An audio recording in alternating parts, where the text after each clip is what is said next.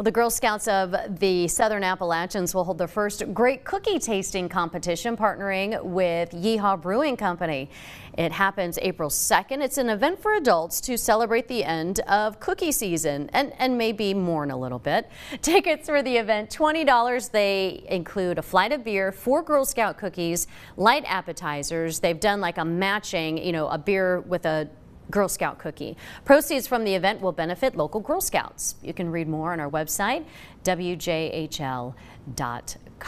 Now,